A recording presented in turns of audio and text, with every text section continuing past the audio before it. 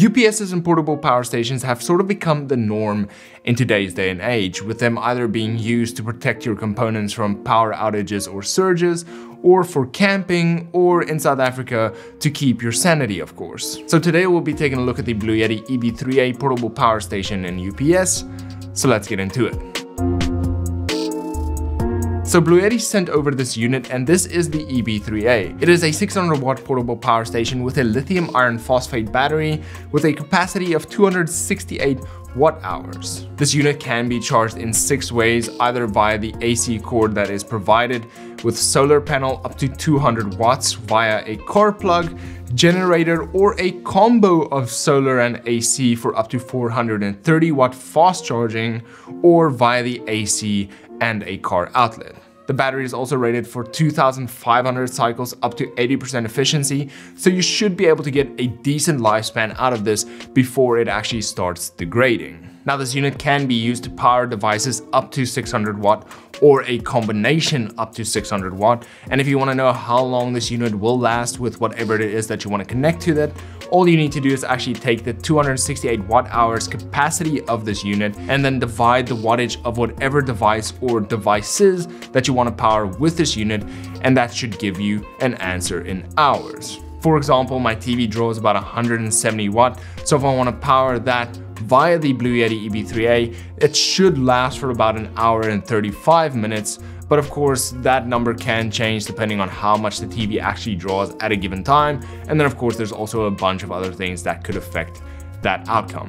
What makes the Bluetti EB3A great is not the fact that it is a portable power station, because that is sort of the norm with the units that you have on the market today, but the fact that it is also a UPS, meaning that you can leave the EB3A connected to a wall socket and everything else connected to the EB3A, and then as soon as the power goes out, everything connected to the EB3A will just continue running as normal off of the battery of the EB3A, and then as soon as the power comes back on, the AC cord will then continue to charge the unit while still powering everything else as well. Now, this also means that you do get surge protection for all of the devices that you have connected to the EB3A, meaning that with all of the load shedding with the power going on and off, your devices should have a longer lifespan with those. And then of course, just general power surges as well, your devices should be fine that are connected to this one. So for demonstration purposes, if I have the EB3A plugged into the wall socket with the AC cord charging my phone, for example,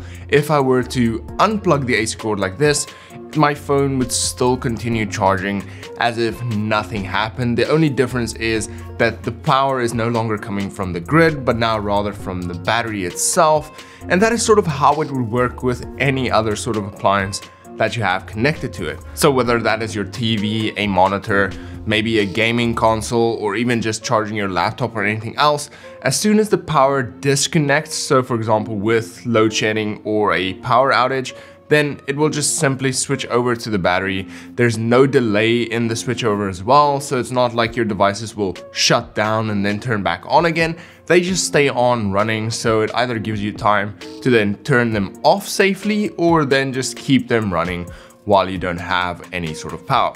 So for me, I would suggest putting on valuable items on the EB3A to use as a UPS. For example, your gaming consoles and stuff like that could get damaged if the power just gets cut on them.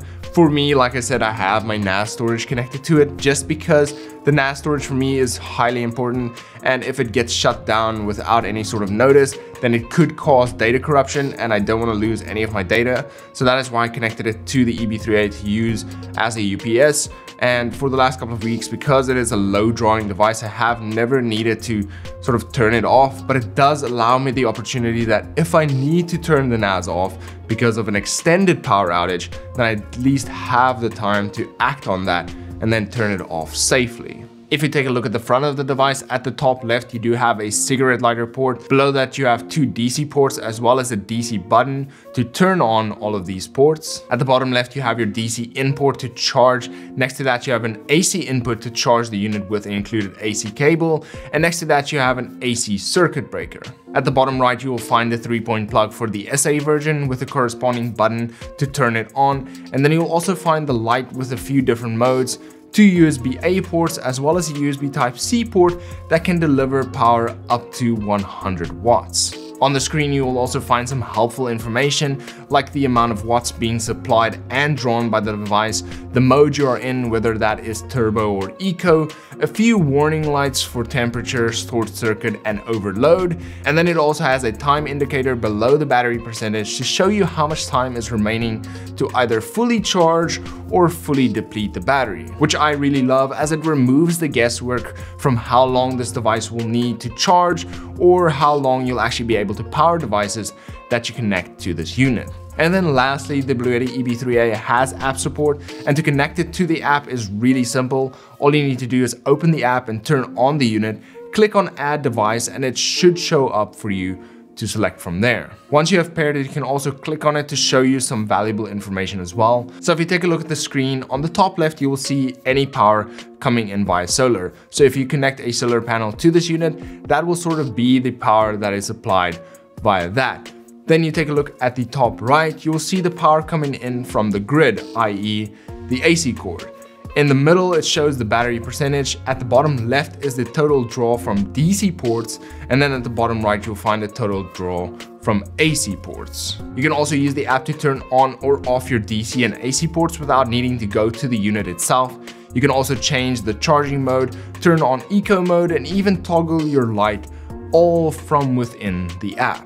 The app is also used to upgrade the firmware of the EB3A, and then if you ever need to reference the manual, you don't have to actually keep the booklet itself. You can just go into the app once again and find your manual on there. Now, I absolutely love this for a lot of reasons, and I feel that all portable power stations should have some sort of app control, even if it's just for the controls. But I am a massive fan of the usage graph, as it makes it really easy to monitor your power in versus power out, which can be great in so many different scenarios, from using it at home when you have load shedding to ensure that you don't drain it too quickly, to when you're camping to manage your power there to ensure that you have enough for when you actually need it. I also just love the graph, it's sort of oddly satisfying. Now, the graphs are also really helpful when using solar panels with this unit, as you'll be able to see how efficient your solar panels are, whether you need to move them to a different location, and how much it is actually supplying to the battery, and if you would need to connect the AC cord to charge it a little bit more. Now, I've been using this unit for a couple of weeks now to power a bunch of different devices throughout my house,